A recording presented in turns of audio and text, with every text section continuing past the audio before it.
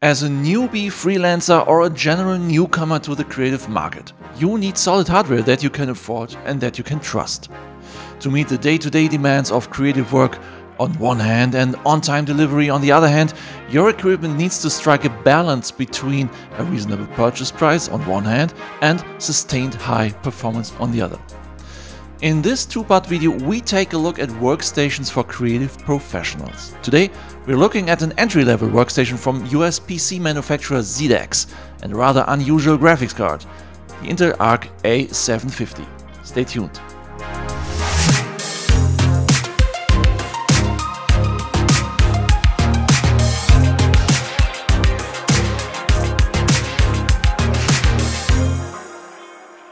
Our machine was assembled by PC manufacturer Xidax in Salt Lake City, USA, and comes to a total purchase price of around 1,500 euros in the tested configuration.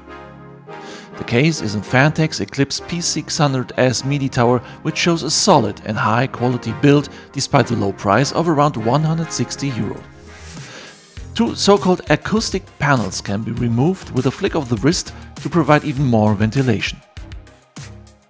Panels reveal an elegant but stable synthetic fiber fabric. Behind this, massive radiators and a deep cool Castle 360EX liquid cooling system ensure the right temperature in the case and on the CPU. The CPU is an Intel Core i7-12700K processor with 12 cores and 5 GHz turbo clock speed. In our machine, the CPU sits on an MSI Pro Z690A motherboard, which also houses the 64GB of DDR4 RAM and a 500GB NVMe for Windows 11 Pro. A Seasonic Focus plus 850W PSU provides the necessary power. On the back of the computer there are a lot of I/O ports, including those of an onboard graphics. More I/O ports are hidden under a small flap on the front of the machine. As a special feature, I installed an Intel Arc A750 GPU with 8GB VRAM in this machine, instead of the included RTX 3060 Ti. We will find out how this Intel graphics card performs later on.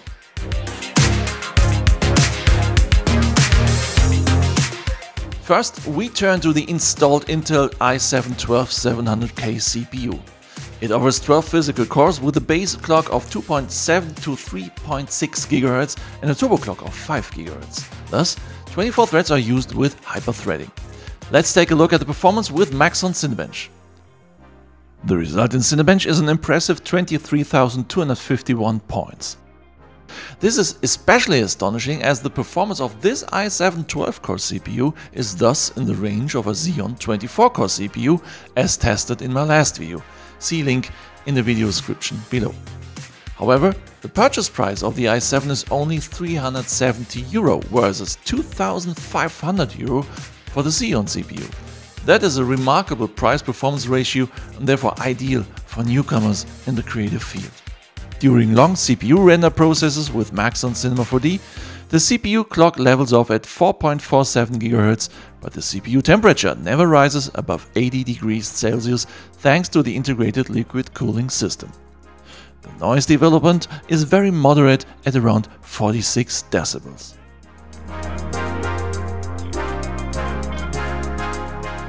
And now to the most uncommon component of the machine, the Intel Arc A750 graphics card. As the packaging suggests, the card's focus is clearly on gaming. But is it also suitable for everyday creative use? The build quality already looks fine and doesn't suggest that we're dealing here with a card of only 350 euros purchase price. The Arc A750 and the larger Arc A770 are Intel's flagship GPUs based on the Alchemist chip architecture. Our A750 model offers 8GB of VRAM, 28 ZE cores and 28 ray tracing units. At the same time, it gets by with 225 watts of power via one 8-pin and one 6-pin connector and offers 3 DisplayPort 2.0 and one HDMI 2.1 connection. We will now take a look at the performance of the Intel Arc A750 in various test scenarios. Included in the comparison is an RTX 3060 Ti, the GPU this machine was pre-configured with. Also included is Nvidia RTX A6000, the high-end beast from my last video about high-end workstations. See link in the video description below. I am curious how these cards compare.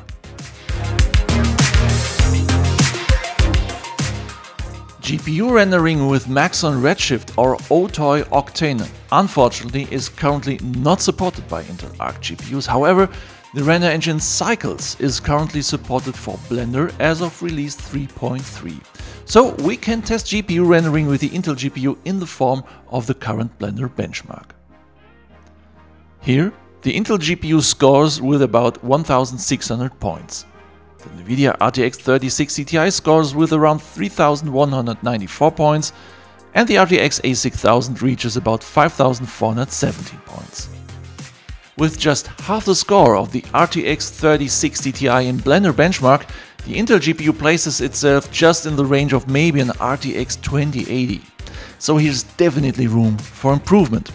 But as new drivers for the Intel Arc GPUs are published on a very frequent basis, there's also room for optimism. The noise development during GPU rendering with Blender benchmark is surprising, because there's virtually none. Only a slight background noise of the machine in the range of about 35 decibels is measurable.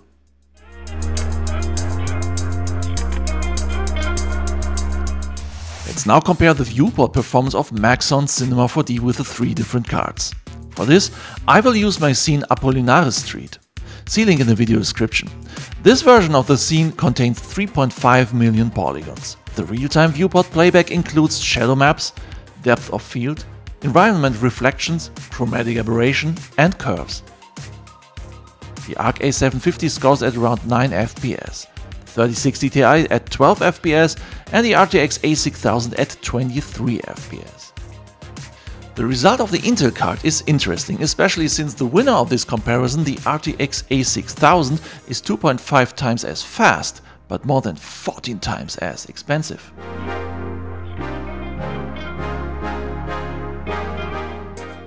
We will test our machine with PugetBench for After Effects. This benchmark plugin performs a series of standardized steps in order to get a comparable result among different systems. Our i7 Intel GPU machine shows a performance of 1035 points. Equipped with the 3060 Ti, the machine scores at 1061 points. In comparison, the workstation from my last video, equipped with an RTX A6000, only scores at 867 points. This is most likely due to the higher single-core clock speed of the i7 machine here.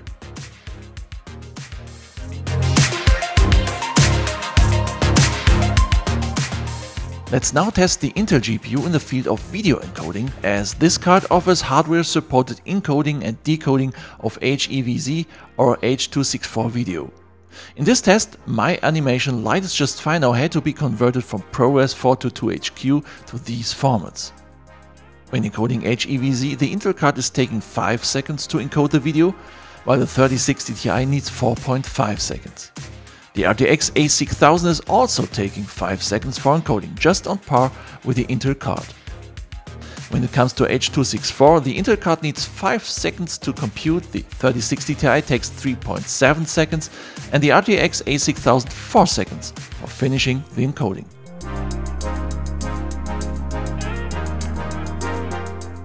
An equally surprising result can be seen with AI-based upscaling of photos.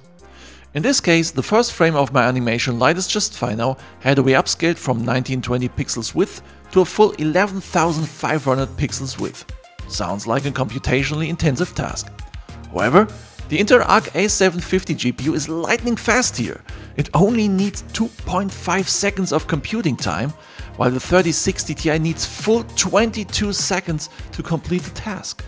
And the RTX A6000 finishes in 5 seconds computing time. So stunningly, the Intel Arc A750 is the fastest card here.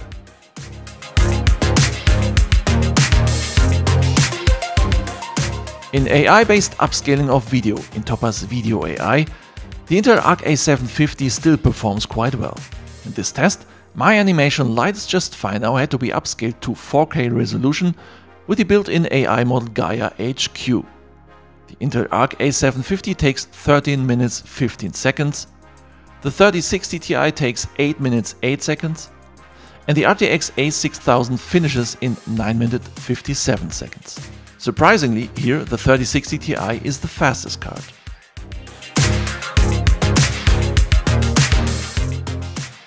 The Xidax i7-12700K machine with Intel Arc A750 GPU and 64GB of RAM offers a very solid build and performance quality for a adjusted total price of around €1,500. The 12-core CPU is on the same level as a much more expensive Xeon CPU when it comes to CPU rendering with Cinema 4D. The Intel Arc A750 GPU on the other hand shows an okay performance in Blender benchmark, but shines surprisingly strong in AI tasks and especially in video encoding. Underlined by the After Effects benchmark result, this positions the machine primarily in the field of video editing and motion graphics. At this price point, a clear recommendation for beginners in the creative field. So, for now, that's all folks. If you liked this video, click the subscribe button and don't miss any upcoming videos on this channel. See you!